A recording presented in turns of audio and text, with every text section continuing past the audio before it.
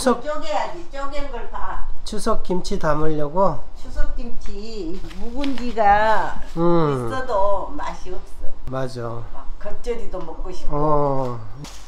이렇게 해야 돼. 이렇게 다 쪼갰으니까 4분의 1로. 아, 반을 쪼개고. 이렇게 다 쪼개보면 이파리 많이 나가니까 이거는 이렇게 쪼갤 때 여기를 칼을 줘가지고 잎사귀 있는 데는 이렇게 손으로 힘을 줘서 뜯는구나. 칼로 안 자르고. 그래야지 이파리가 안 나가. 생활의 지혜네. 그리고 이거는 담을 때 뚝뚝 쪼개 놓으면 안 되니까 칼집만 넣어놔야 돼. 여기를. 그 부분을. 김치 담을 때도 쭉쭉 찢어 놓으면 방기가 사나와. 이래 놓으면은 식기도 좋고 소금 넣기도 여기 칼집을 넣어서 좋고. 이제 이러면 이제 절인 거 매포기 절인 걸 이제 봐야지. 이건 뭐야? 소금을 이제 거기다 좀 풀어가지고 이제 배추를 담가서 사이사이 넣어야 돼. 이거 먼저 물에 타야지. 소금을 물에 타는구나. 아, 소금물에 담그는구나. 물에 가지고 뿌리면서. 소금을 또 뿌려주는구나. 이래야지 여기 이런 데도 들어가지. 간이. 아, 절이는 거 아닌가? 절여. 절이는 거 그렇게 절여야지. 지금은 만지면은 이런 데가 막 부서져. 딱딱하니까. 이렇게 뿌려. 잠깐만. 아, 그 배추에다가 속을 넣어준다고. 소금을. 이렇게 산 배추가 위에 머리가 안 절여진 게 귀찮으니까 소금을 넣어가지고 그냥 담가나 보니까 우리는 이렇게 사이사이 넣어야 돼. 그러면 잘 절여. 부드럽게 한 다음에 안에다 속을 넣어주는구나. 소금을. 여기 지금도 이렇게 소금을 이렇게 넣어주는.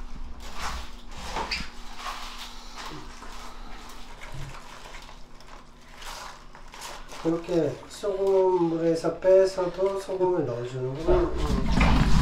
그래야지 잘 절여지지. 다시마하고 디포리 이걸 다시 넣어가지고 이제 죽을 끓여야 돼. 찹쌀 넣어서 이 국물에다 이거 건져버리고 이거요 이렇게. 아, 넣어서. 끓여서? 끓으면 건지고. 그래야 맛있구나.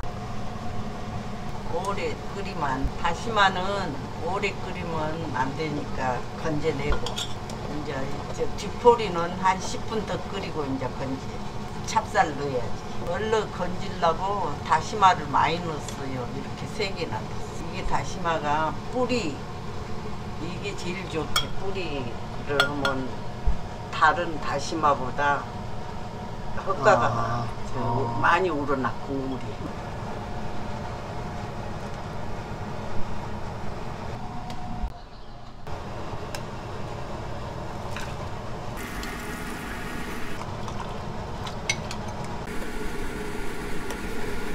아, 이제 다 됐어? 이렇게 해놓으면 돼?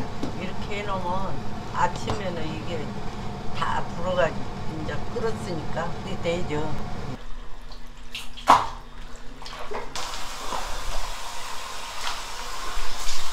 이렇게 물을 빼는 동안 속을 만들어야 되는구나.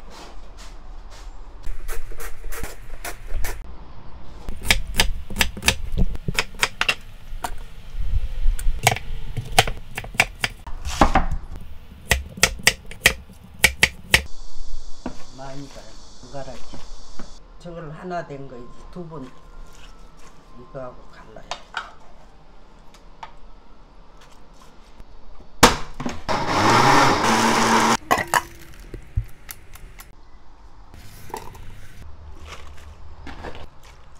진짜 3번 갈아야 되겠다. 야. 그지?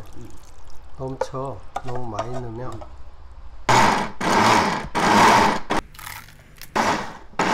이렇게 싹 흔들어서 좋잖아.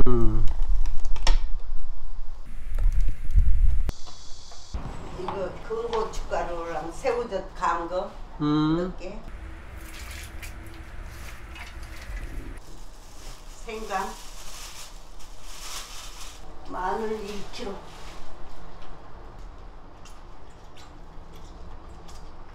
고추가루 3kg인데 이제 물들여야지. 이거 얼마나 들어간가 봐야지.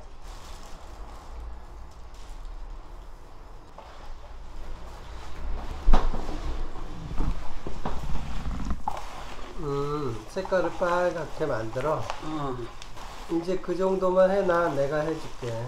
빨갛게 넣어야 돼. 3kg 다 넣어야 돼. 아주 적국 넣고. 이게 5컵이거든.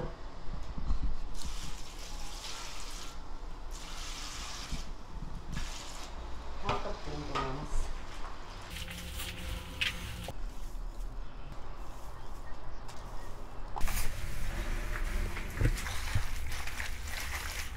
아, 색깔이 안 나오면? 왜 빨간데? 자, 풀도 넣어야 돼. 고춧가루가 이제 이게 빨아먹으면 국물이 없어져.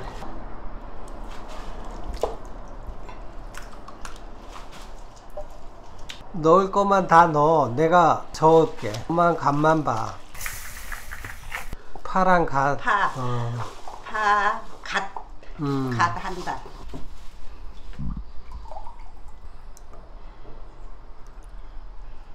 이거 하나 하면 안 되겠고 8업이나 되지. 400cc 되겠네.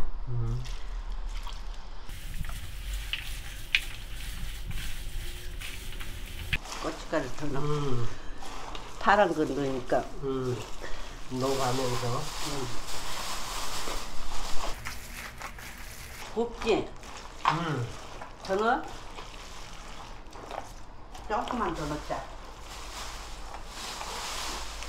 요즘 배추는 다 그렇게 담더라.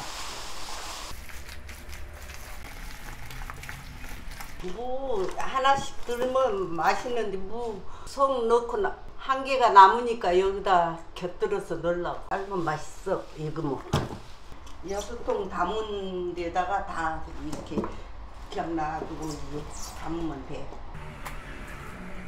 이제 한 개 한 개 집어넣어. 속을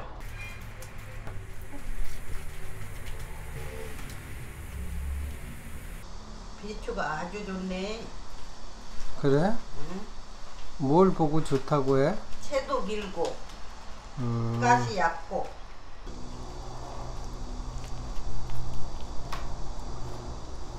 그래가지고 바로 담아? 응, 담아.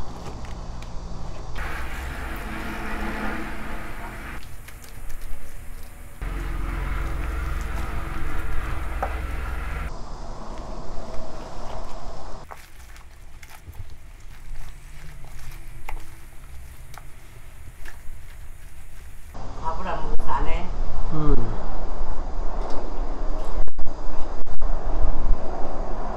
너무 맛있다. 간이 딱 맞아?